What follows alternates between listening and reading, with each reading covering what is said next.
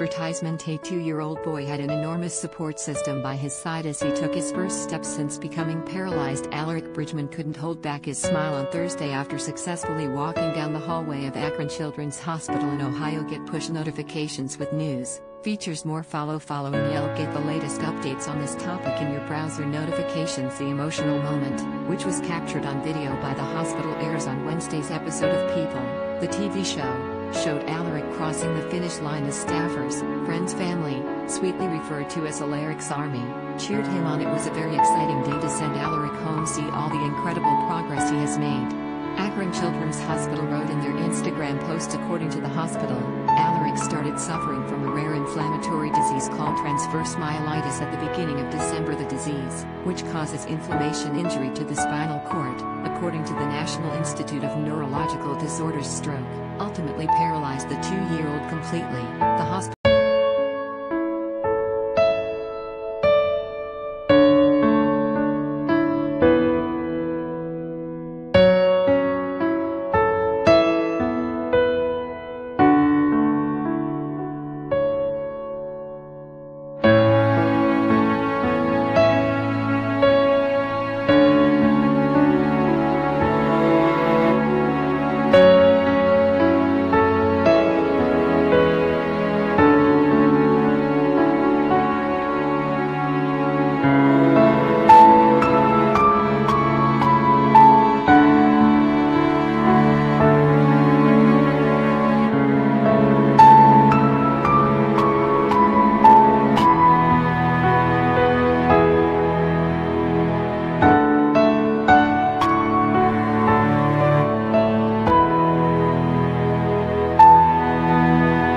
said after being admitted to the hospital, staffers started working with Alaric.